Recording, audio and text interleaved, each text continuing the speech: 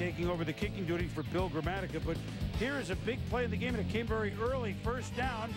You like the goal line stand that San Francisco had against Philly. That was Emmett on first, Emmett on second. Now, look, this is early in the game.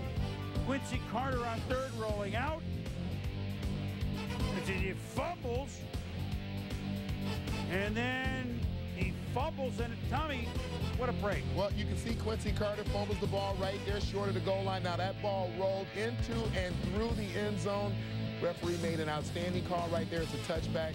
Ball belongs to the Cardinals. And then miscue in the one front line came back to haunt him, and then Reginald McKinnon intercepts Carter and returns it for a touchdown. So Dallas controlling it, but Arizona leads at 7-3. Jake Plummer.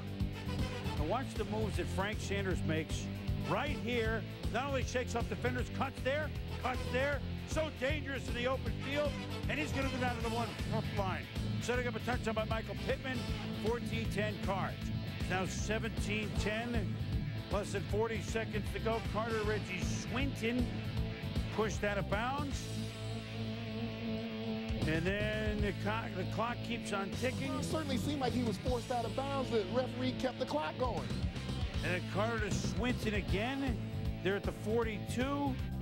And then what do you do here on this Hail Mary, Tom? Get down! And there were a lot of guys in position for Dallas, but Arizona as well. See the cousin of the Swamp, Kwame was back there. And the Cardinals. Hey, you know, they still have a shot at an 8-8 season. And the Cardinals went up by the count of 17-10 over the Cowboys. Plummer, not throwing for a lot of yards, but